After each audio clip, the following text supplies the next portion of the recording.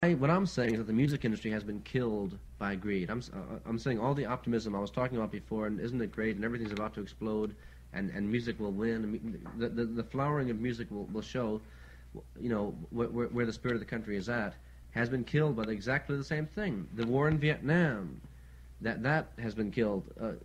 Everything has been. In other words, we are now in a desert. Everywhere you look. I mean, a couple of days ago, I saw an old John Wayne movie.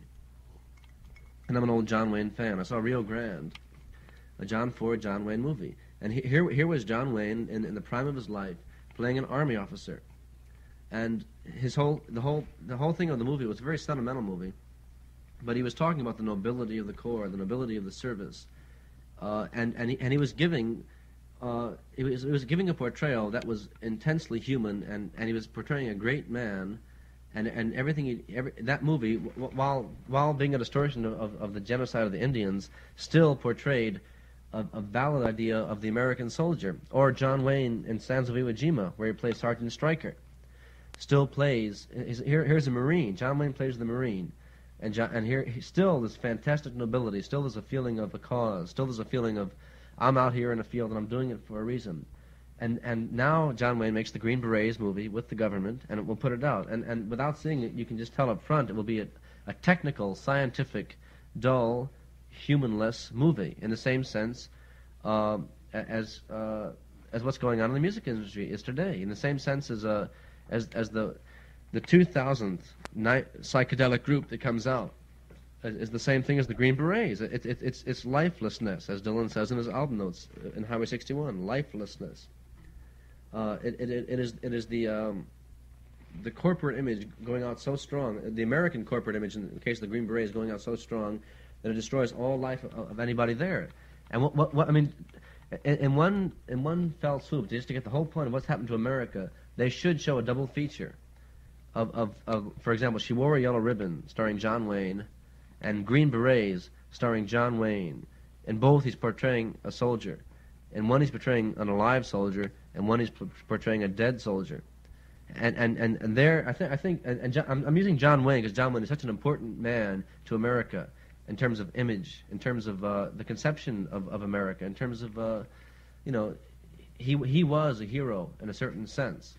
When America needed heroes for World War II, John Wayne was very convenient because he was there. He was a great man. I mean, no matter what you think of his politics, he happens to be a great screen figure. Now he's old and dying, and America is old and dying in that same way.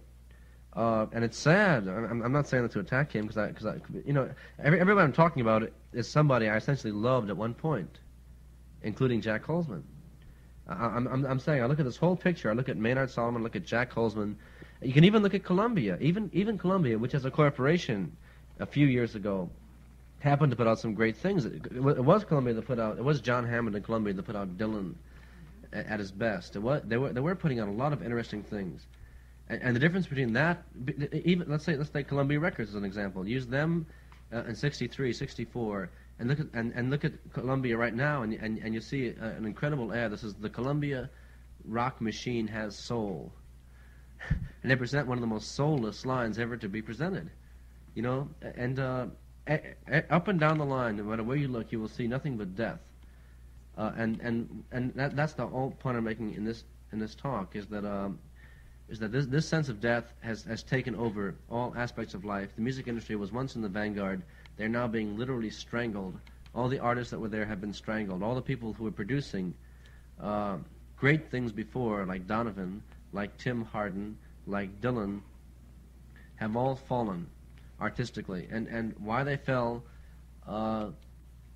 just has to do with this whole with what amounts to a whole network of corruption. It has to do with a lot of lawyers, a lot of deals, a lot of agencies, a lot of has to do with the war. It has to do with the whole picture. And so there's my happy, optimistic viewpoint of 1968. What else do you want to know?